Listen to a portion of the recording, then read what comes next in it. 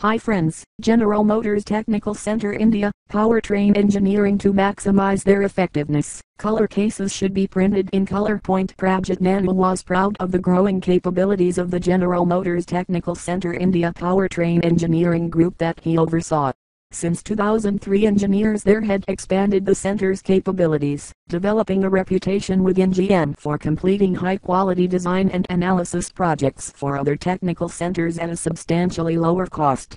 In areas such as tolerance stacking analysis, MC Powertrain was now the only location in GM worldwide that performed this type of work. Nana thought about the next stage of development for the center. Should they go deep and focus on more areas of technical competency, where the center had developed a competitive advantage?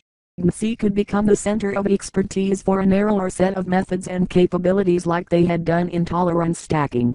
Or should they go broad and continue to lobby headquarters for more complex assignments that might ultimately lead to program ownership for an entire vehicle? Each scenario had different implications for how MC fit within the network of technical centers and corporate grams. If they did the former, they might be faced with the perception that MC was limited to back-office analysis for GM's products.